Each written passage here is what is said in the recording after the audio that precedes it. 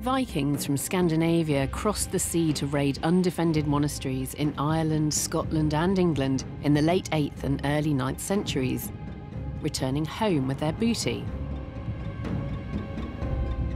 But by the middle of the 9th century, they'd begun to stay in England over winter. And in 865 AD, they assembled a great army capable of conquest.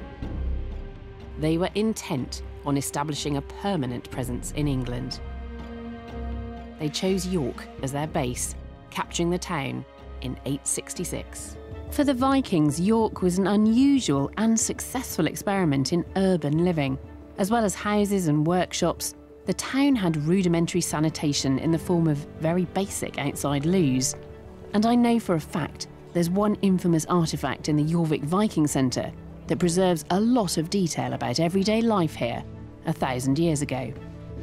Oh, this is fantastic. All these wonderful finds from the Coppergate excavations. And such a range. Look at those shoes over there. Fantastic. We're getting very close to the lives of individual people.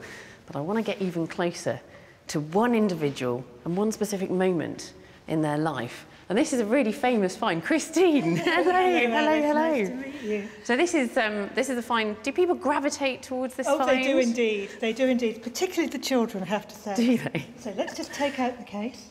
I can kind of excuse myself, perhaps an unhealthy fascination with this, because I did used to be a medical doctor. I can take it out, yes, can I, Christine? And I lift this out very carefully.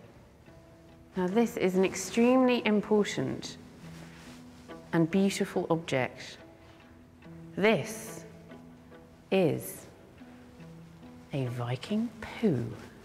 Isn't that extraordinary? I mean, first of all, it's amazing that it's a Viking poo and it survived in all its glory.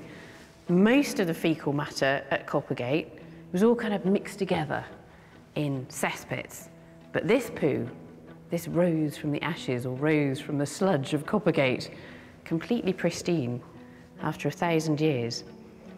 And it's quite important because it means we can have a look at it and we can tell something about the parasites that Vikings had living in their guts, the intestinal worms. There are at least 2 varieties of parasitic worms in here. And we can also tell something about the diet. Very high fibre diet. You can kind of get that from the size of it as well. I mean, that is an eye-wateringly large poo, isn't it? And I imagine if we were still able to get DNA out of it, we might even be able to tell what Viking gut flora was like.